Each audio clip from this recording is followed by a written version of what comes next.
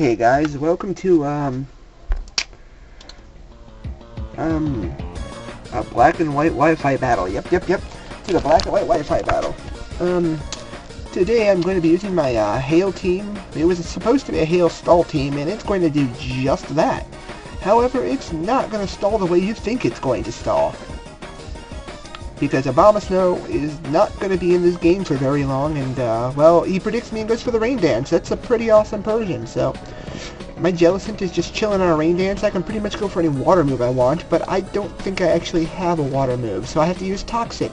And Toxic's not good, so, Persian will slowly die eventually, but he's just going to switch out here and, stop this Persian from horribly dying. So, that's how that works, and, he goes into that thing, that Kingdra, which I taunt, so he can't Dragon Dance or anything, which makes Jellicent rather safe, but he's not gonna Dragon Dance, he's gonna go for Outrage, he's gonna try and hacks me, and he's gonna do it, because boom, boom, boom, boom, boom, boom, boom, gone. My Jellicent gets crit, and it loses its life. That was horrible. So I go into abomasnow to get my snow back up and be all like, I can tank you, I could take you all day long, bro. So he smacks me with Outrage, and goes boom, boom, boom, boom, boom, boom, boom, boom, boom, boom, crit. So I lose my abomasnow, and, yeah. So since abomasnow is down, he snaps his out of confusion with Lumberry. I'm in a really bad situation. I would pretty much just want to cry right here for losing so bad. At least I have my Hail up, so I go straight into Glaceon. Glaceon, the ultimate Pokemon. So I'm going for Blizzard because it's perfect accuracy in the sun, or snow, I mean, hail. Thank you. The hail. It's perfect accuracy in the hail, so it'll have no trouble breaking Kingdra with my massive special attack stat.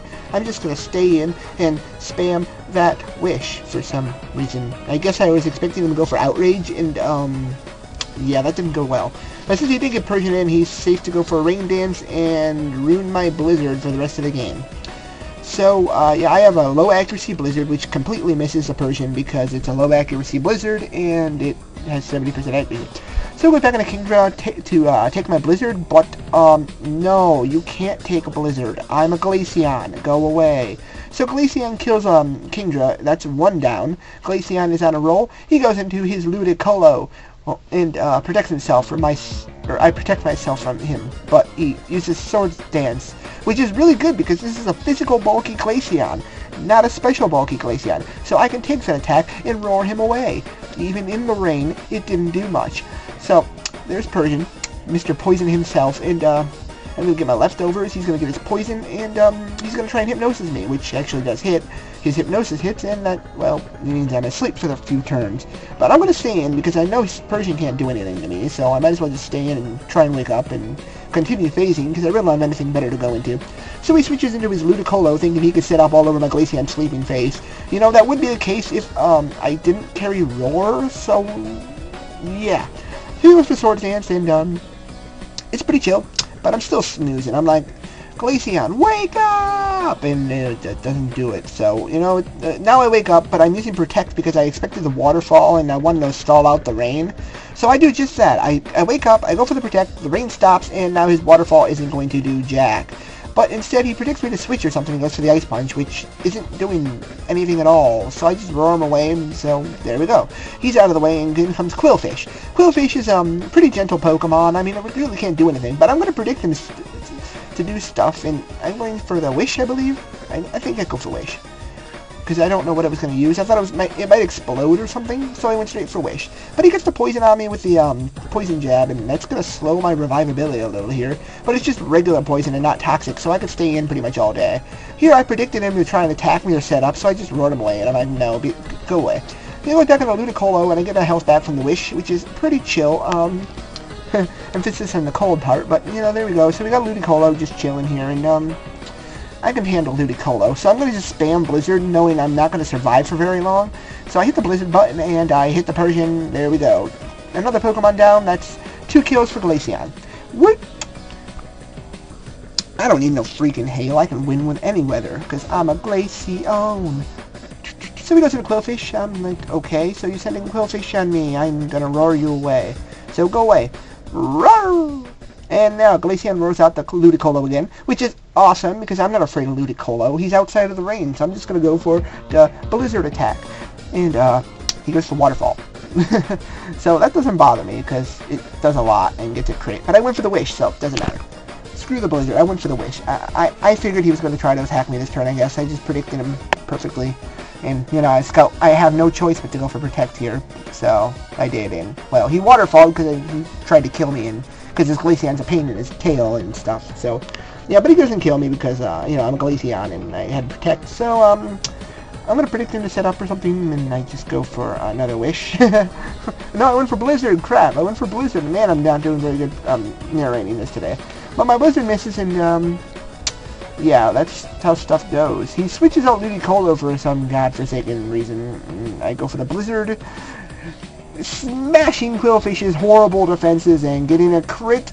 Yep, that's 3 Pokemon killed by a weakened, poisoned Glaceon. That's awesome. 3 down, 3 to go. Can Glaceon keep it up? So in comes Rotom. Yeah, I'm not staying out on that. So I switch into Blissey, because Blissey can take any electric moves it has. Now, this is pretty cool, because this is just pretty much how the game's going to end.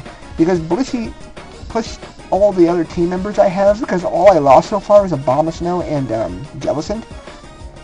So I still have 4 perfectly good team members to stall out with. So I poison the Rotom with Toxic, and I get paralyzed myself, so that's pretty chill. I go for the Wish, hoping I can Wish pass back to my Glaceon. But considering there's a Rotom out, I really don't want to risk the pass. I'm just going to stay in and protect here. But he predicts that and goes for a Switch, I guess, which is kind of weird. I mean, why would you predict to protect at this point in the game? It doesn't make any sense. So yeah, he gets a Ludicolo. I can't stay in on that because it's a physical attacker and Blissey can't take physical hits. So I go into my Tentacruel to wall every attack it has, barring the grass move. But I haven't seen one yet, so I didn't know what it had as the last move. But it does have Seed Bomb, which is going to do a pretty good crap ton of damage to me. I do have Rain Dish, so if he sets up Rain again, I can easily just heal up.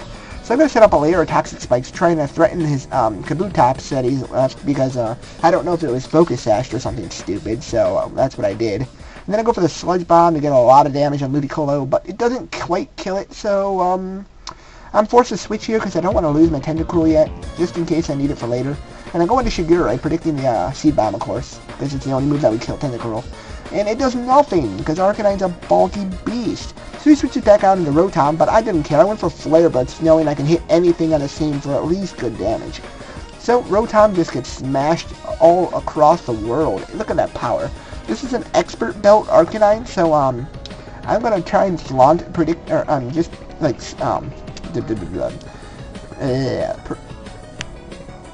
I ninja'd. Okay.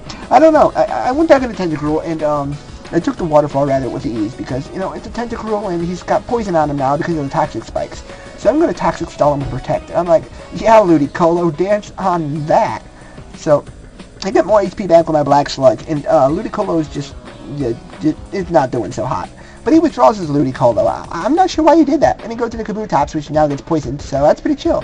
And I go for Protect again, because I wanted to double Protect and just, like, you know, stall out the Ludicolo as much as possible. Doesn't quite happen. He goes into Waterfall and just finishes me off.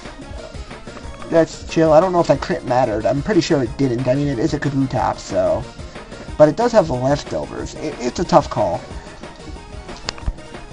So there we go. I go back into my Shigure, knowing I can finish him off because I'm not bluffing the Scarf anymore. I'm just going to go for it.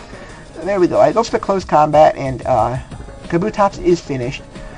There's no way I could have possibly survived. And his last Pokemon is Ludicolo, so I can finish it off at an extreme speed rather easily. That is good game. It was awesome. I had a lot of fun in this game because I thought I was going to lose for sure at the beginning. But that's how things roll, you know? Well, anyways, this has been Digipal 3, aka Glenn, the Tri-Tailed Fox. See you next time.